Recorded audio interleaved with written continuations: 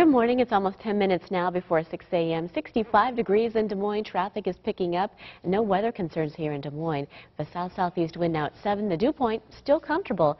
That's going to be changing by this afternoon.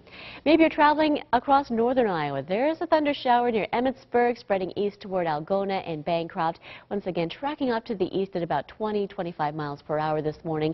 We're not expecting anything widespread, but we can't rule out a stray hit-or-miss thunder shower even this afternoon.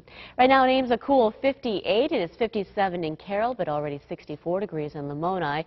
And thanks to a gusty south wind today, temperatures will be rapidly warming up already by 11 a.m. at around 77 degrees. We're headed for 86 today.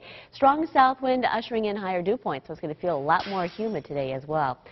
Across the Midwest, we got a couple areas of some rain, one across southwestern Minnesota, just barely clipping far north central Iowa. There's another complex of storms across Kansas moving in toward Missouri, but here in the middle, we've got mainly clear skies across the state. High pressure that brought us that gorgeous day yesterday has now moved off to the east. On the back side of it, we'll have that southerly flow today, dragging in the heat and the humidity. Tomorrow's going to be another scorcher, too.